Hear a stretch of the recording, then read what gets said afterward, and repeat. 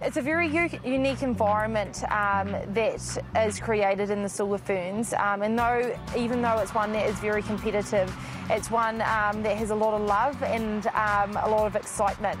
And I think from the moment you pull on that black dress, you realise you're one of a very few number of women in New Zealand who get this opportunity to play at the highest level. Each time I get faced with the challenge of wing attack, I feel as though I've made inroads into my style of game at wing attack, so it's not so daunting to me, but yes, certainly it presents a big challenge for myself. I've played with some amazing teammates. If there is a stat or a person that you really should be admiring, I think it's Irene. She is just phenomenal in terms of her gameplay, her ability to reinvent herself, and she's just got stronger and stronger every year.